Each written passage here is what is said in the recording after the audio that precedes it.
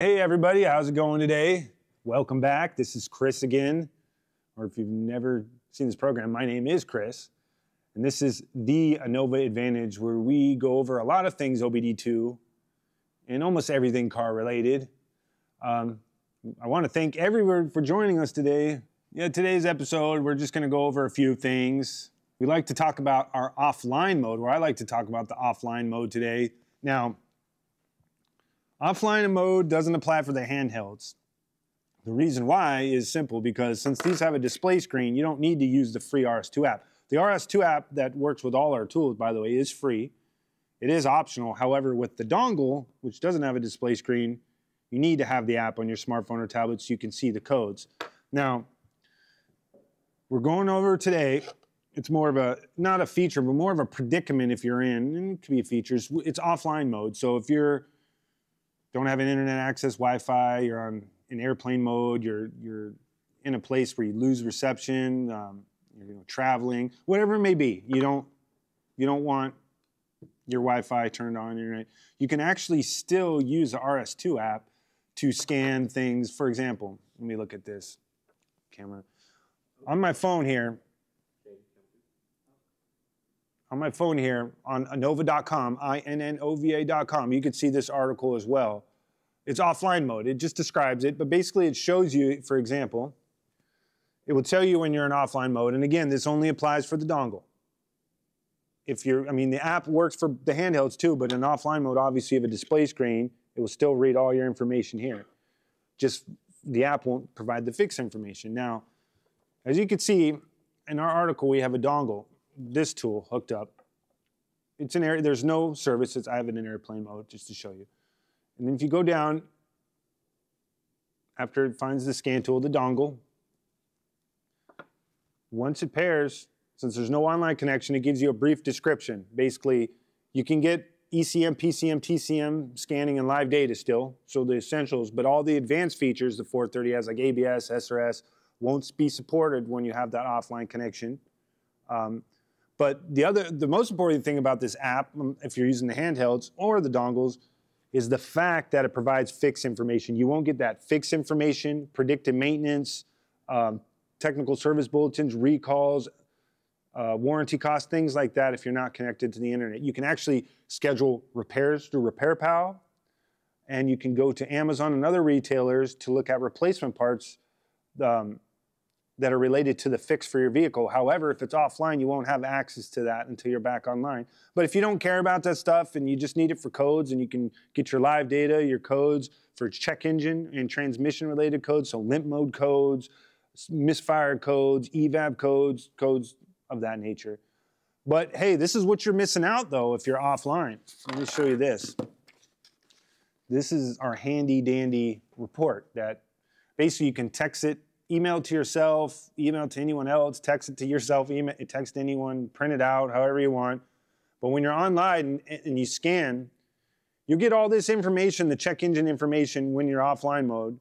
You're not going to get the replacement part information because it doesn't have access to the iCloud to get that stuff on the internet. But you still get the codes and the description, but not the fixed information. You still get your monitor information, but let's go back. You still get your freeze frame information here, which is similar to live data, but you won't have your warranty status, TSB recalls. That's only for online mode. But the biggest thing, again, the app is free. If you're, and if you're using the handhelds, you don't need to use it at all. But with the dongle, you need to use this. So, yeah, this feature is really awesome. I mean, especially if you're going to the mechanic, obviously, the mechanic there could be other issues wrong with your car that are mechanical, but this is a good thing to print out and take down to your repair shop so they have a starting point. Or if you're limited on money, or you can just tell them, hey, this is all I want done at this time. So this is cool. And it prints out on all types of shades of paper and cardstock. Okay, so again, let's go back and look at the offline mode. Again, like I said, it will do the ECM, PCM transmission codes, and those are essential codes. I know you obviously need to read your brake codes too. You don't want to be driving with bad brakes, but you could feel that yourself. But as you go in here in this on our article, you can rate us as well and say if you like it. But also, if you're stuck, hit our live chat and you can go talk to our chat. Primarily English, but we also have a Spanish option as well. But there you go. You can go to innova.com. That is innova.com, and go to our support page and just click in any keyword you want. We'll go back to this again. Just do offline mode. This is a quick way to get to it. Again, if you're looking for any other help, for any other type of question you have, look at our search bar, just type it in. But there you go, back to offline mode. So if you want to look at that in more detail. So, and that's that, just that. Again, just for the dongle, our handheld tool, the app works for both these tools, the handheld and the dongle, but again, you need it for the dongle since you can't see anything on this. I mean, there's no display screen, as you can see. I try to look for codes in here. And so it is app dependent, and this one doesn't need the app, but the app does provide the fixed information still. So the 1000 though, now, the other thing though, the 1000 is $100. It's a lot smaller, easier to fit around. It doesn't have a cable like this. They both power on through the accessory fuses, both the handheld and dongle. You never need to charge these. Some of our upper end handhelds, they take batteries, but that's only usually needed for OBD1 vehicles, if you have OBD1 adapters that we sell.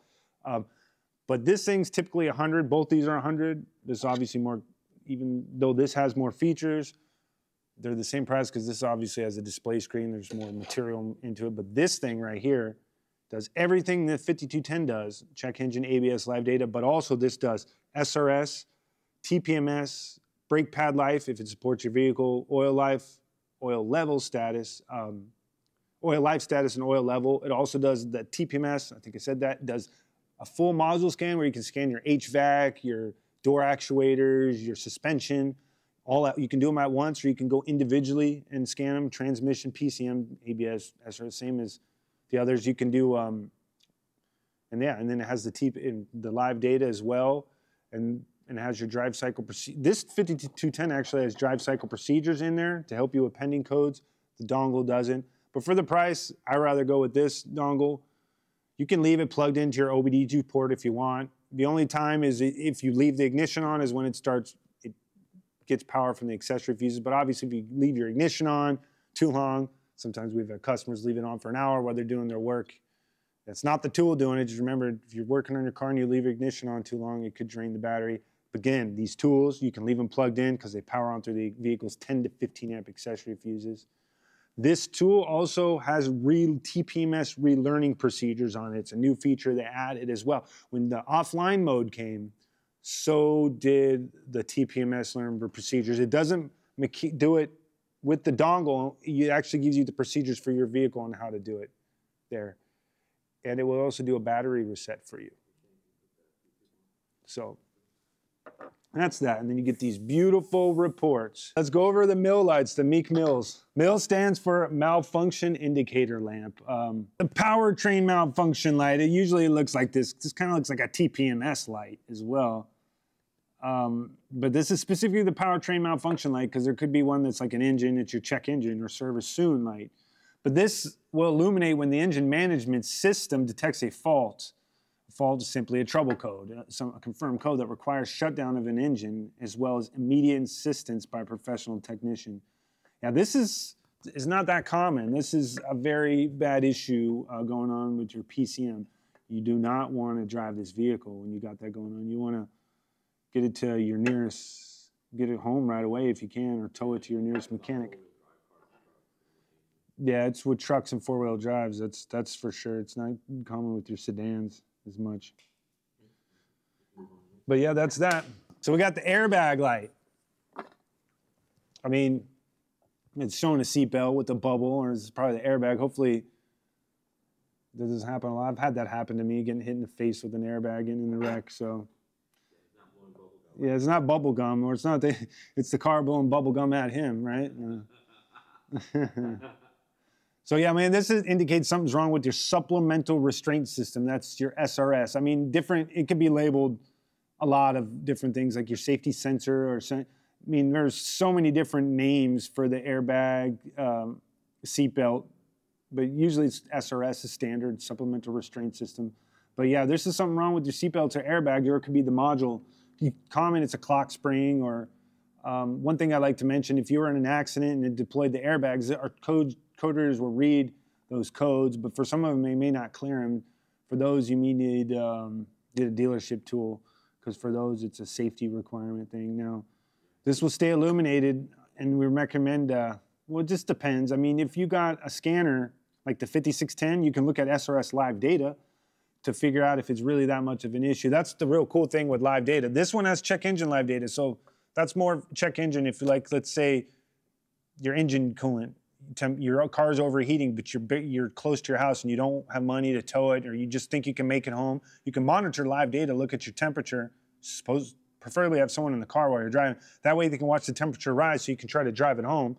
But again, if it's too risky, don't do it. Same thing with this, SRS live data with the 5610, not this model, not the dongle either, but you can monitor SRS live data while you're driving. It could tell you different things there going on. But usually, you'd probably be safe to drive home. You need to have your seatbelt, but depending how far you are from your house.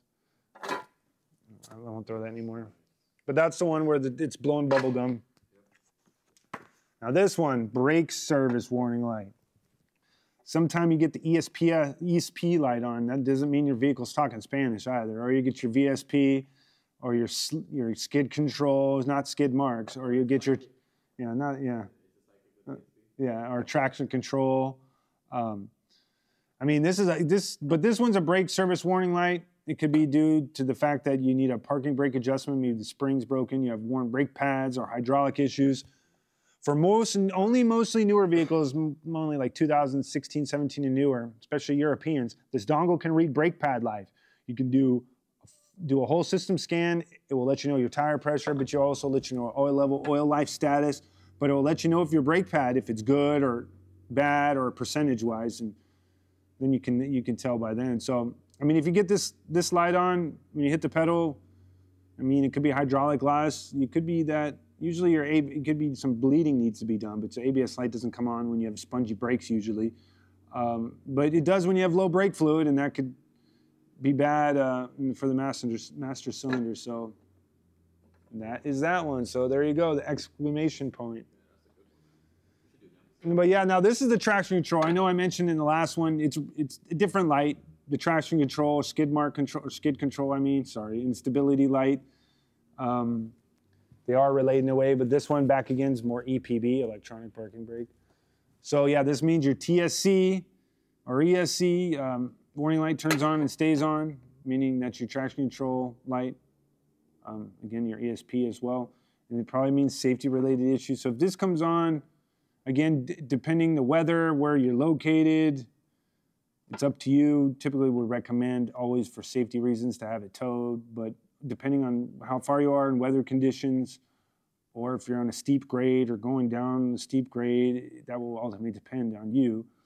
But yeah, if you're in the mountains or somewhere where it's raining, snowing, and you got this, you don't want to drive. Last but not least is for the Vin Diesel, our diesel vehicles. The worm. This looks like a coil, or it's like what, a figure 8 on its side, that's infinity. No, it's from a hip hop song. But anyways, that is your coil plug, all as it shows, but this is the diesel coil plugs active. So this is only for the diesel vehicles. It comes on when the engine's glow plugs are still warming up, and your engine should not be started until the light goes out. This flashes when you start the engine. There's an issue that's been detected, and your glow plug may have worn out, or multiple.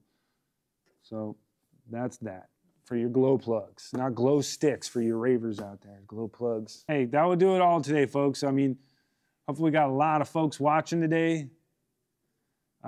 We're back here next Tuesday. We're also on TikTok on Thursday, and that's our big crowd, and we do some crazy, crazy things there. So you got to tune in to see the crazy things that go on there. So that's going to do it all. So thanks again for joining us today. But hey, that's going to do it all today.